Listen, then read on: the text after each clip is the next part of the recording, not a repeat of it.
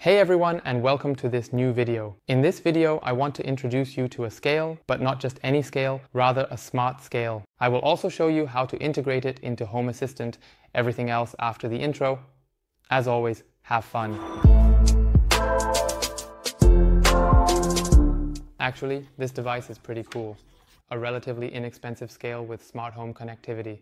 Normally, it can be connected to the Xiaomi ecosystem for the application.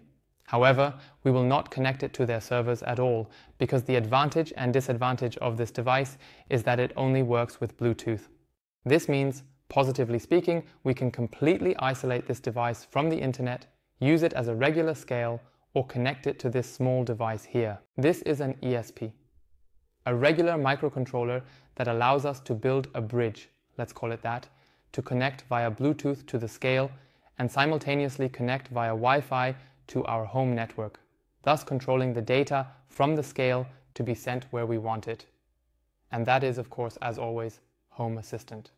In the past, working with the ESP was always relatively complicated. You had to install firmware and so on. Nowadays, it's relatively easy thanks to ESP Home, and fortunately, ESP Home has added a relatively simple component for the Xiaomi Scale, which we will now easily integrate. First, we connect the ESP Home to the Raspberry Pi on which Home Assistant is running. We need to install hacks, specifically the Home Assistant community store. If you don't know how to do that, I will link it for you below in the video description. Additionally, we need ESP Home and the file editor.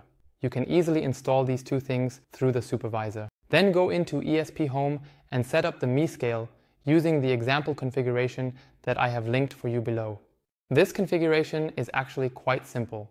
On one hand, you have your Wi-Fi data, which the ESP uses by default to connect to your home network. If the whole setup is currently unavailable, a Wi-Fi hotspot will automatically be created by the ESP, which you can connect to. And there you can simply select your home network again, enter the data, and then it should be connected again. Additionally, we need an external library, specifically the Espouse and PBL Tracker library. And then we simply add the sensor, which is the scale. It has two different measurement points, one of which is some kind of resistance. This is how the scale is supposed to calculate fat, muscle mass, and so on, as well as, of course, the weight. The only things you need to change in the configuration are the Wi-Fi data and the MAC address. You probably won't know this by default from your USEN scale. The good thing is that when you upload everything to the ESP, it will first connect to the Wi-Fi and then search for available Bluetooth devices that are nearby. Of course, your scale will also be guaranteed to be there, and it will be displayed in the log with the name My. That means you simply copy the MAC address during the first startup, paste it here, and that's it. If you then flash and restart it again, you should see the ESP as a new device in the settings and integrations, allowing you to integrate it directly and already have these two values. With this, you can now display a scale on a dashboard or track the history of your weight. You could also track different people with a few rules, and that is very, very cool. You can install a small extension from the Home Assistant community store. It's called Body Scale and is readily available through the integration. You install everything. Then go to the file editor, create a folder named Components, and within it, a file called Body Scale YAML.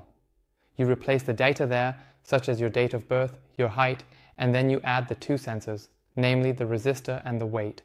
And this creates a completely new sensor for you, which, unlike a regular scale, includes calculations such as the BMI, body fat mass, water content, and so on and so forth.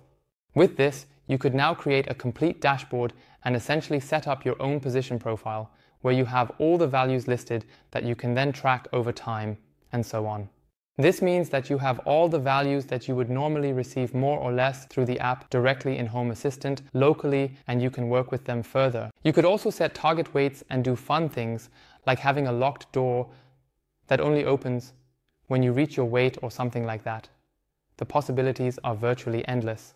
If you feel like trying this out, I will link the scale and the ESP for you down in the description so you can get them. The total package is estimated to be around 30 euros.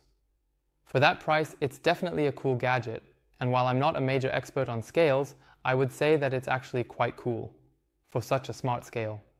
Of course, I assume that these are not mega accurate measurements, at least when it comes to body fat percentage and so on. there are certainly more precise measurement methods or more accurate scales available. But as a little fun, and as a rough guideline, I find the whole thing quite practical. If you're interested, as I said, take a look at it. Otherwise, if you have any questions on the topic, feel free to write them in the comments below. Otherwise, we'll see you again next week on Wednesday at 4:30 p.m. for a new video. Until then, take care and goodbye. 1000